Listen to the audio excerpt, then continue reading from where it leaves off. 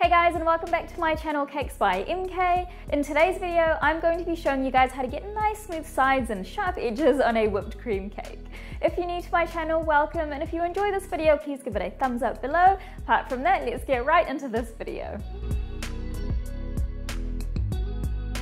So the very first thing you want to do before building your cake is making sure that your cake layers are nice and flat. Otherwise, it's just going to be a lot harder to get those really nice sharp edges on the top of your cake.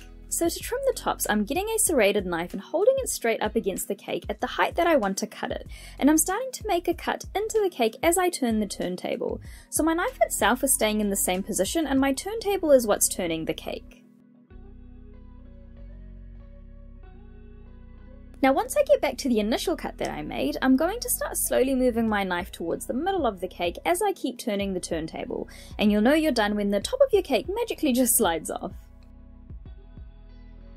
Now, as you've probably already noticed, my cake is a little extra brown on the outsides because I was being lazy and didn't prep my cake tin properly, so I'm just going ahead and trimming some of those extra brown bits off. And now I'm just trimming off a really thin layer off the bottom. The cake itself isn't overbaked and is still super moist, so I didn't want to bake my cake layers all over again. I guess you can take this as a tip on how to save an overly browned cake. And now I'm just leveling the tops and cleaning up the sides and bottom of my other two cake layers that I'm going to be using as well. My cake layer is actually baked up pretty flat, so I only needed to trim a really small amount off the top.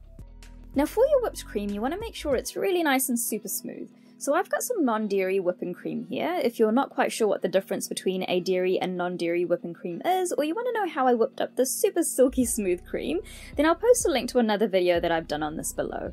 But yeah, you basically want to try and reduce the number of air bubbles in your whipped cream. And two ways to do this is to, one, make sure you're not whipping your cream at too high of a speed, and two, you can also hand mix it after it's whipped up in a back and forth motion like I am here, and this will just help to smoothen everything out. Now to build your whipped cream cake, what you'll need is a cake board, so I'm just using an acrylic disc here for my cake.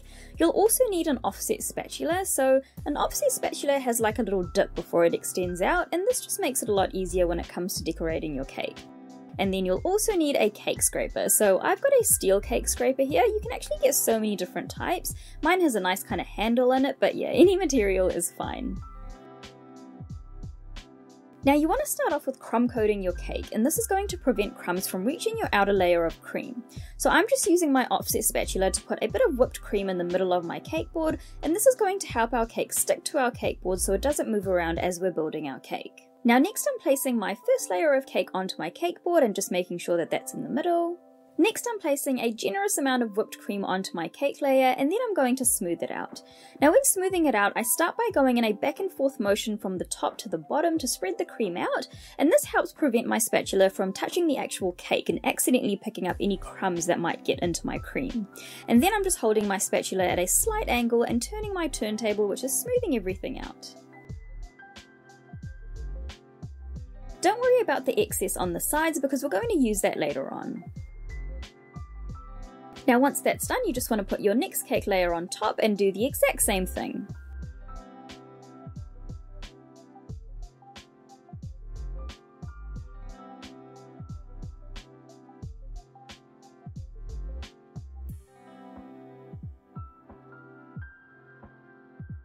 Then I'm placing my last cake layer on top, and I'm going to start smoothing out a thin layer of cream on the top.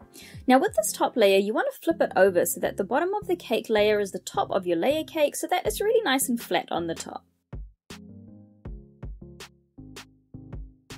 Now with your crumb coat, it's good practice to scrape off any excess in a different bowl to your original batch in case you have any crumbs in your cream.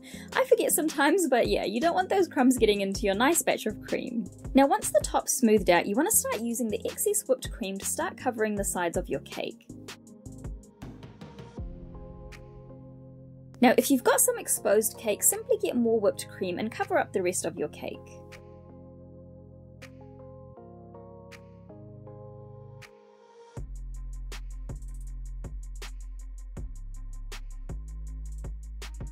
Now I'm just using my spatula to smooth everything out.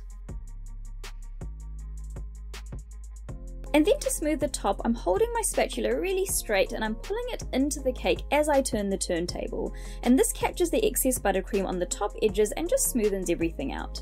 Now just remember to scrape your excess cream off before you go ahead and scrape the top of the cake again. Then I'm just doing one last smooth and then my crumb coat is all done. Now this cake is going to go into the fridge for about half an hour to help things firm up a little. Whipped cream doesn't really become hard like buttercream, but it still helps to refrigerate it because it does firm up a little, making it easier to apply our final coat of cream, which I am doing right now. So my cake is out of the fridge and I'm going to start off by adding a generous amount of cream on the top of my cake and smoothing that out.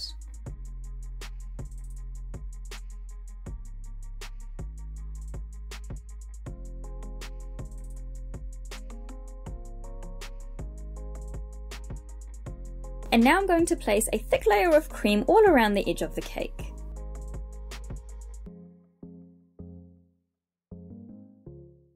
Now once that's done, you want to start scraping the whipped cream really gently with your cake scraper. Just remember that whipped cream is super soft, and so you don't want to apply too much pressure when scraping, otherwise you're just going to take way too much of the whipped cream off.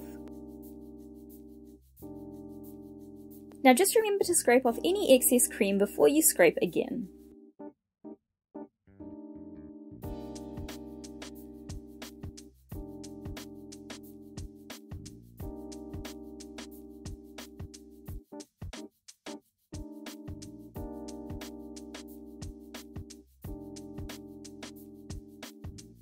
Now once you've scraped the outside a few times, you want to go ahead and start filling in any gaps with more cream and then smooth it out again until you have a nice smooth layer of whipped cream.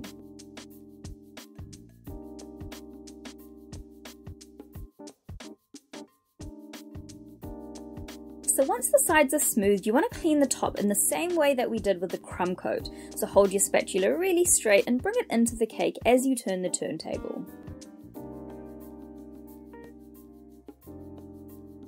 Now once that's done, I'm smoothing out the top again, and as I do this you'll notice some excess cream building up around the sides of the cake. So I'm just smoothing the sides out again and then cleaning up the top one last time. You may need to do this a few times until you're happy with the coverage on your cake.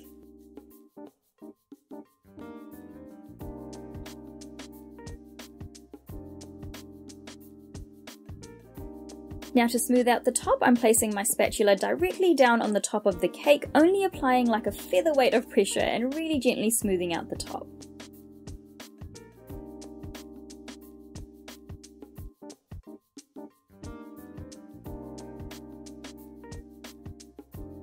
Okay, and that is it. My cake is beautifully covered with whipped cream.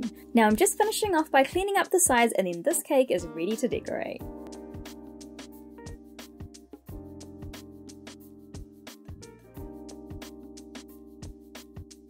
So that is it. That is how you get nice smooth sides and sharp edges on a whipped cream cake. If you'd like to check out some of my more in-depth courses and support Cakes by MK, then I will post a link to those courses below. But apart from that, I hope you guys enjoyed this video. Please like and subscribe for more videos like this, and thanks again for watching Cakes by MK.